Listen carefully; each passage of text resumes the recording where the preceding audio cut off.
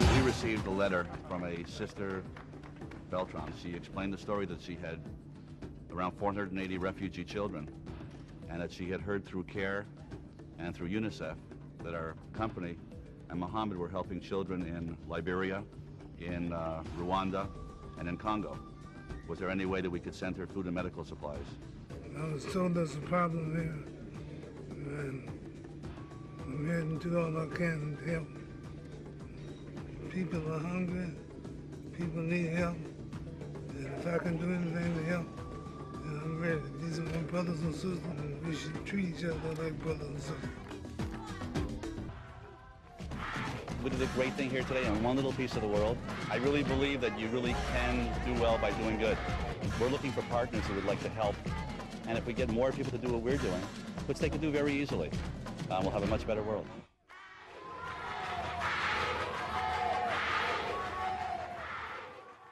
Global Village is all about, guys. We're feeding children all around the world. Now we're going to be taking care of Haiti. Look at these beautiful children, and guys, you got to care. Look at this face. Take a look at this face. Beautiful.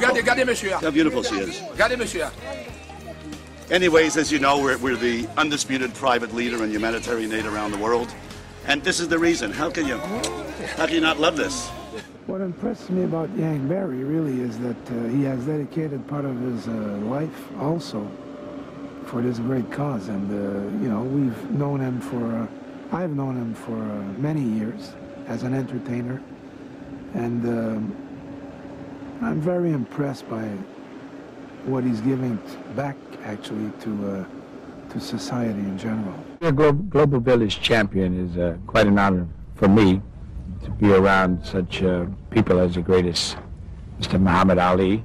I'm also working with my very, very dear friend for life, Mr. Yank Barry, who is inspiration to me. Our children, our country is only visible through the eyes of Muhammad Ali, through the words of Yank Barry, Celine Dion. They all bring attention to the plight of the children of Liberia. Yank Barry amazes me because here he is, Yank Barry is a layperson who doesn't have to even care about us, who doesn't have to even worry about our needs, and not even of our religion, and he does not take any of this into account. He just takes into account we are children, handicapped children in need.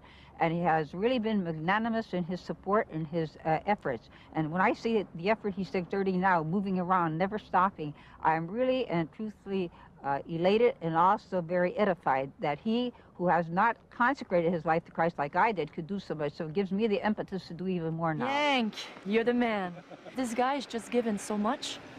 He's just opening his heart like the way we should all act. And he's not only giving his money.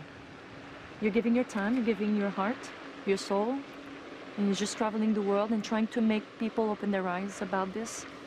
And you don't have to. I mean, you can just give your money. I do have to. If you, in a way, like I said, it's normal the way you have to. Well, I want to join you. I want to be part of this. You're going to be a big help.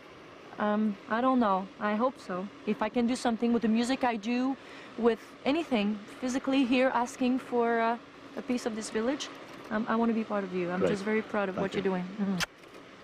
This is wonderful. I mean, everybody should take him as an example. I come from 27 years of the music industry. And a lot of people don't realize that athletes and entertainers are always giving back. I was involved in several projects on the philanthropic side, like We Are the World, and nobody should be hungry. Not in our world.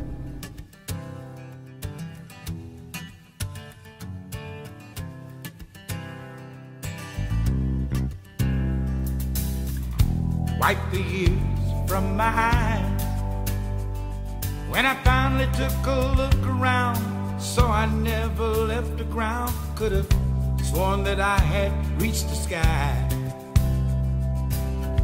I raised my head to the sun, thinking a million things I'd rather be, a million things I'd rather done, but I see the man that I've become.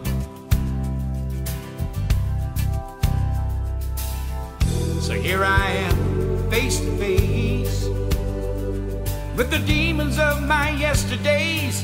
Oh, you know I'd love to play, but I not a moment left to waste.